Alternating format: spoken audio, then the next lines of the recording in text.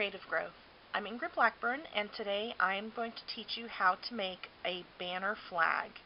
I use banner flags in lots of different ways, sometimes just exactly as they sound, like a flag. You can see here are several that I've done in some of our Designer Series paper from last year, and sometimes I use them actually as a banner to go with the greeting, just as on this card here. So I'm going to quickly show you how that's done. What you're going to need are a couple of tools. There's two real ways that you can do this. You can make them with paper snips, which are one of my favorite tools. I use these constantly. And then my number one punch that I use, I'm sure you've seen that in my blog, is my 1-inch square punch. And this is primarily how I make banners, but I'm going to show you both ways. So let's get started. First, I'm going to show you with the paper snips. What you can do with this is, you see I have just a scrap piece of paper here, and I'll use this as a greeting.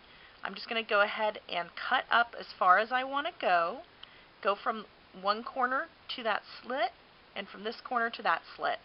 Fairly easy, right?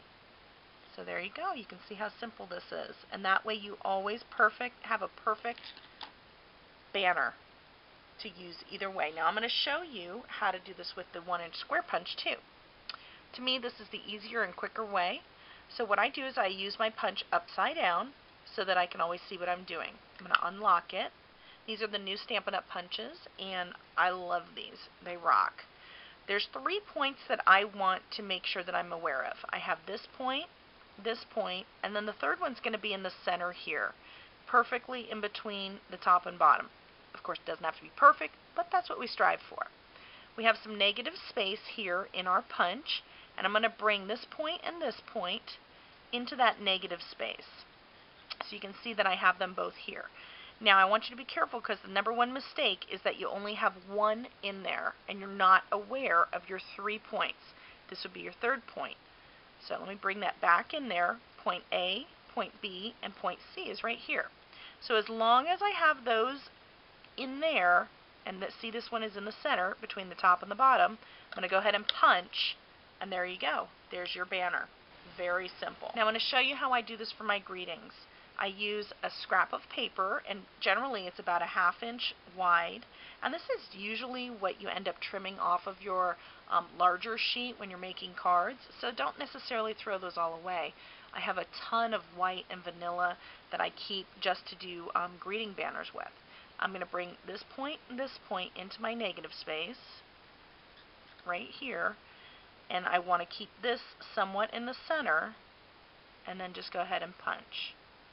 Very simple. There you go. You can see it's a little off, but that's okay. Even I make mistakes too. What's nice is you can come in here and you can fix it. Just like that, and it's perfect. Now I'm going to show you how you do it with a greeting. Generally, I stamp my greeting first, then I come in with my punch. Now you don't want to, you see, I can see where that greeting is, so I'm going to come out a little bit, make sure I have both points again in that negative space, and then go ahead and punch, and there it's perfect. And now I can just trim it down to whatever size I want, and then go ahead and use that on a card, and I'm ready to go. So now I'm just going to show you a couple of quick cards.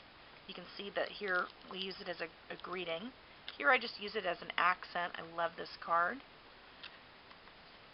Larger greeting right here. Another cute little greeting. Very simple.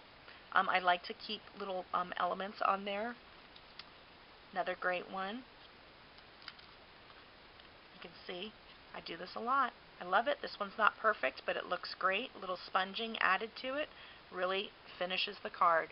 I love making these. You can always use it just as an accent. It doesn't necessarily need to have a greeting on it. So I hope you learned something with me today. I look forward to seeing you again soon. Have a great day. Thanks for stopping by. Bye-bye.